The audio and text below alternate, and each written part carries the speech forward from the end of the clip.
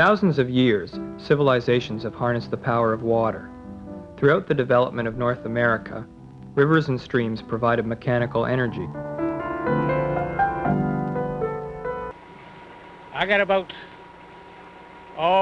depending on how many planks I put in the dam, anywhere from 3 to 5 horsepower. And we run all the appliances in the house, all our lights and wash machine and stereo and TV, and like what you normally use in your house.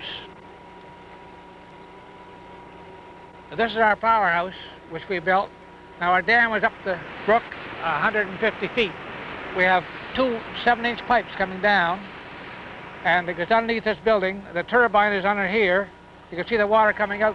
That's the amount of water we're using now to run our system. This here is my 10 kVA alternating current generator. The turbine is down below. A 10-inch Pelton wheel was connected to the pipeline, which generates 8 kilowatts. It heats his home when not needed for backup power.